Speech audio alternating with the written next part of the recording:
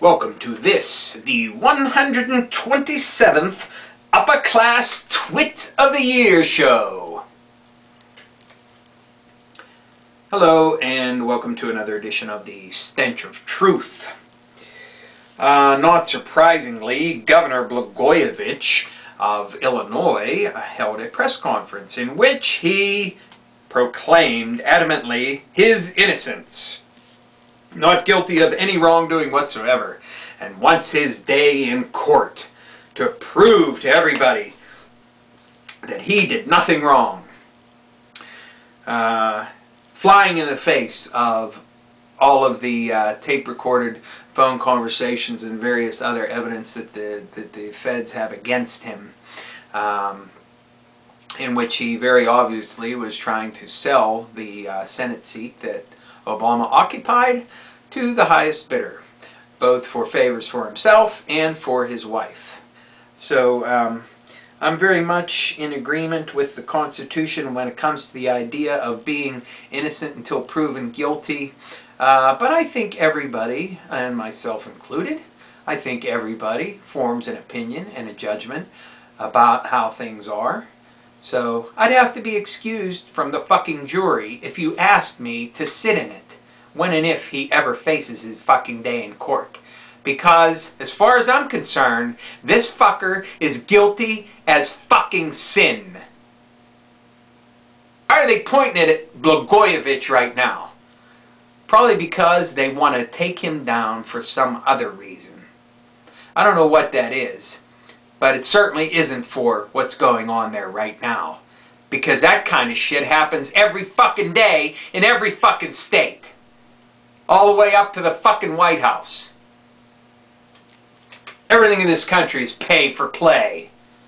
That's what lobbyists fucking do. And now we also have a new surge in Afghanistan.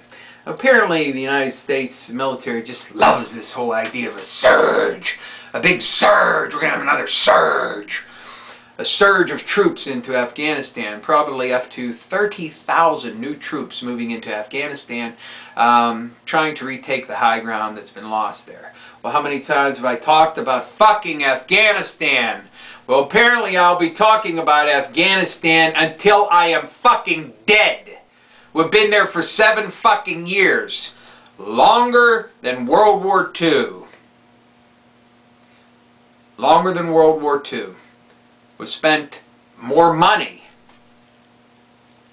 in Afghanistan and Iraq than we have on a great many other giant programs throughout the history of this country.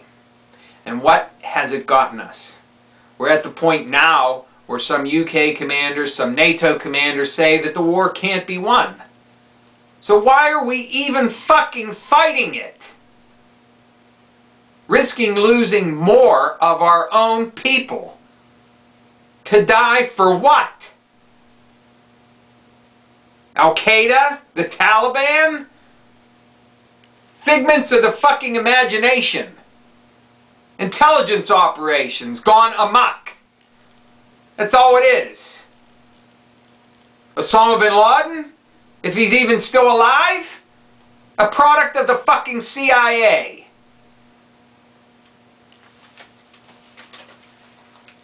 But we love the surge, so here comes the big fat surge. Part of Obama's strategy. This is a prequel of things to come whenever he finally becomes president. More troops in Afghanistan, more war abroad, and expanding of the war on terror, which is probably the biggest godsend that was ever given to the fucking military-industrial machine in this fucking country. Endless, in need of endless money. Yes, that's what we have more of. I was heartened, of course, but also saddened by the protests that are going on in Greece. Saddened because they were sparked by the death of a young boy by the hands of the police. But I was heartened because these people rose up in protest, and they are continuing to protest now. they have shown that they have a spark within them. A spark that cannot be denied. Whenever they are faced with adversity, they rise up in strength to do something about it. Thank God. Thank God.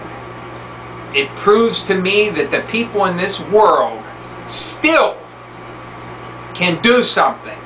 They're not filled with apathy and totally fucking useless like they are 99.9 fucking % of the time. They can do something. They can stand up. It's a fucking shame that it has to take the death of someone to do it. But at least they have some drive and fire in their heart. And apparently some support in Germany as well.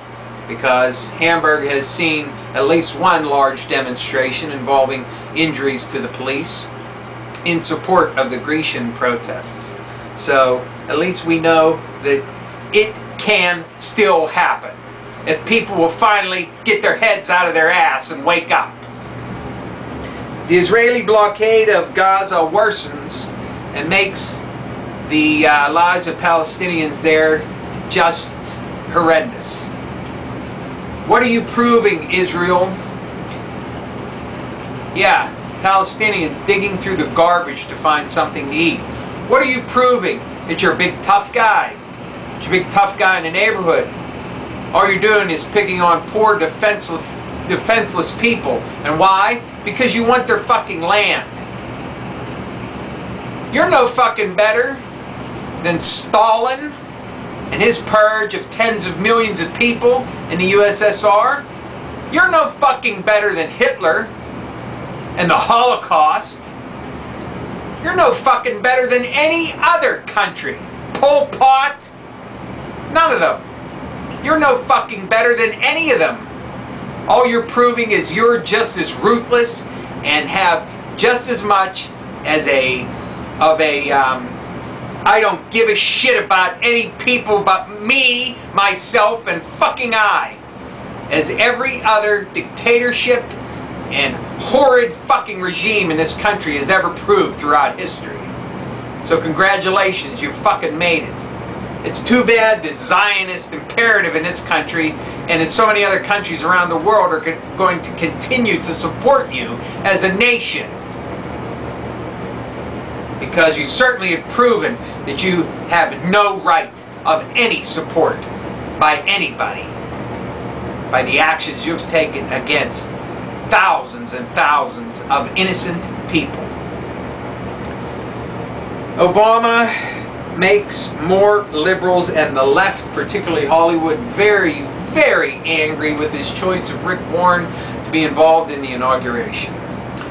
Well, I can't stress this enough because it just makes me so happy to say it. But let me say first that it wouldn't make one fucking bit of difference if it was Obama, the left-leaning liberal, or Joe Schmo, the far-right fucking conservative. As soon as they get into office, they're going to fucking betray the same fucking people who put them into fucking office in the first fucking place. What surprises me, it shouldn't anymore, but what surprises me is that there is even one fucking leftist, one fucking liberal in this entire fucking country who is still so stupid that they believe the same shit over and over again. And if it was on the other side of the fucking coin, I'd be asking the same question about the conservatives and the so-called right wing. Don't you people get it?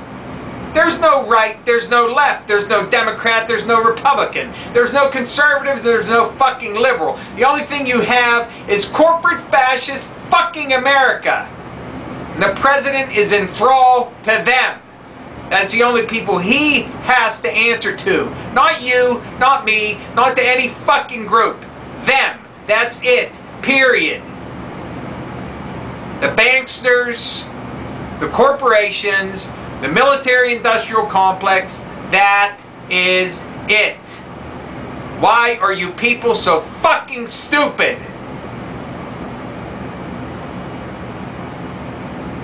Thank you. Good night.